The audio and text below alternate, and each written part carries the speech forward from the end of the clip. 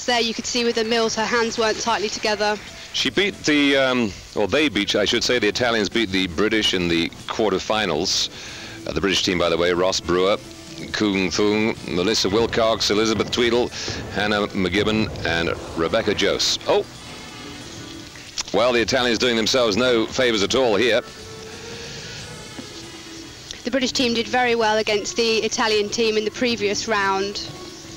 There's some very young new gymnasts on the British team that didn't compete in the Olympics, and it's been a great opportunity for them to show what they're made of.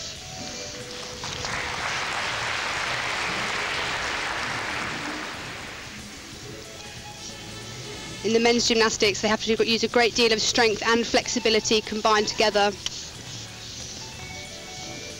Matteo Morandi.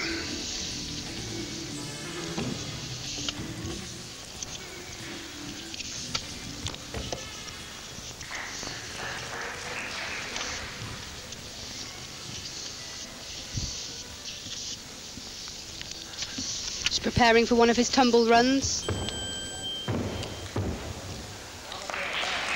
Bit of a jump there at the end. I think there'll be a deduction for that. Maybe feeling the pressure from the opposition.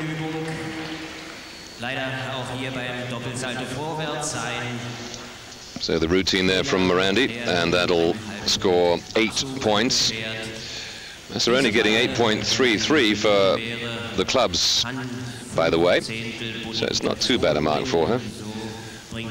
But the Russians are scoring higher than that. Krukov 9.45 on the pommel horse.